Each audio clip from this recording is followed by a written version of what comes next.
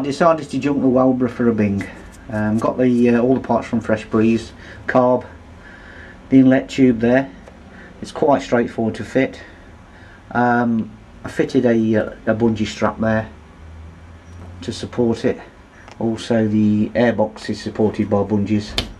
It helps to cut down on the vibration. After fitting the carb, I had to sort the fuel supply out. As they're usually gravity fed, and my tank is down there, so I had to fit a lift pump. This is a typical lift pump. Ports line in the middle, in and out. After fitting the fuel pump, the pressure was too high for the carb. So to get round that, there's various ways of doing it, but I decided to go with fit a pressure regulator. You need to check the pressure going to the carb. It's very simple to do. Just remove the fuel inlet feed and connect it to your little pop-off pressure gauge.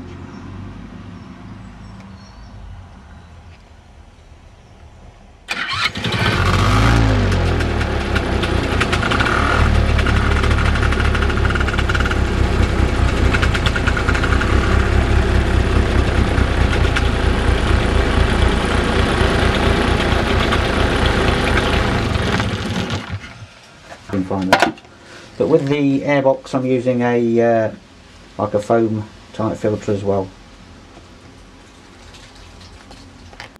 Now this motor is supposed to peak out about 7,200, and with the airbox on and the foam filter, we're going to see what it's going to do. So we're going to see if it makes any difference to the output.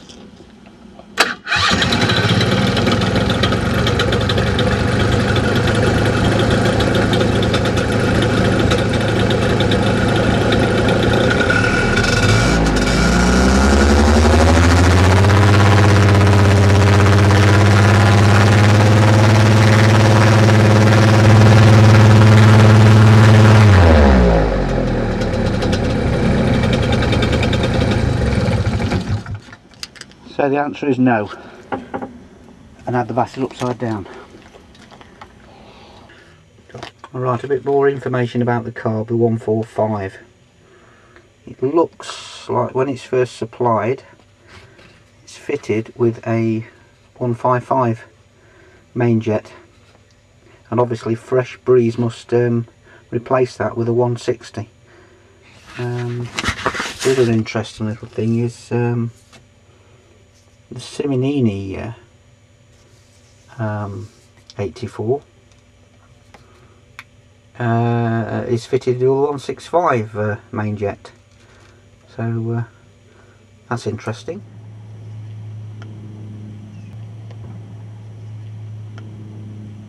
Right, a thing to watch out for is the throttle outer cable. Well, sometimes it tends to ride up and doesn't allow the piston to return, so I've sorted that out with a couple of cable ties. The other thing I've changed is I've removed the choke lever assembly completely and connected it to a cable which runs over here and connects. I've connected it to a ring so I can actually start it when it's on my back from cold, and big ring so I can when I've got my gloves on. Another little tip if anybody's interested, I mark all the nuts and bolts with a bit of nail varnish, and that way when you do a pre-flight visual inspection you can see if anything has vibrated loose. The other thing is the spark plug lead.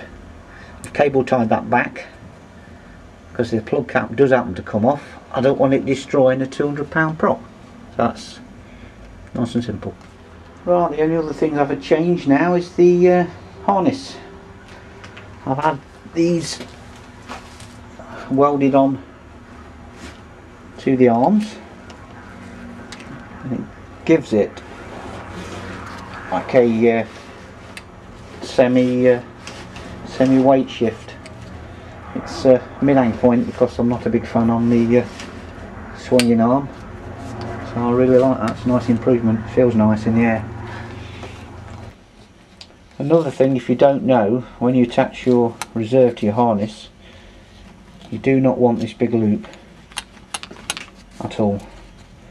You can either fix it with an elastic band or tape or something to keep it like that.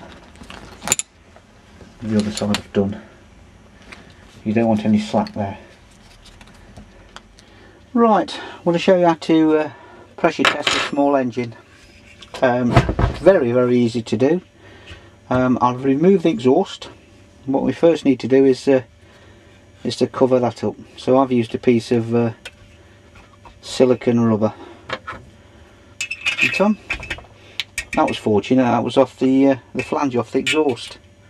Or you can make a bit of a plate, something so you can bolt it down. So we tighten these up. You can actually do all this. You can pressure test while it's in the frame. You don't have to. You don't have to remove the engine. Let's get this nice and tight. That'll do. Right. Next thing to do is just make sure the spark plug's nice and tight, because you don't want the air escaping from there. Right. Next, it's the carburetor. Remove the carburetor. And what I'm using is these rubber bungs. So just block that off, nice and tight. What you're left with now is your the pulse line. You get your little pop-off gauge again and connect it to the pulse line.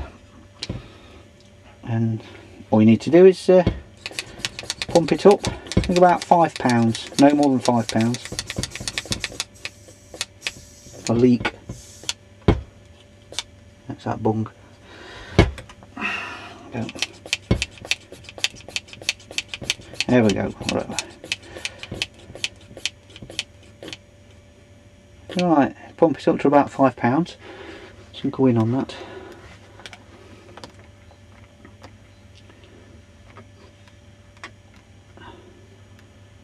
And it should sit there for about 5 or 6 minutes. Oh, it's in the shade. That's it. Yeah, it should hold pressure for about 5 minutes. If it does, you're good to go. I'm not going to do any more because it'll turn into a feature-length film, so I'll leave it at that.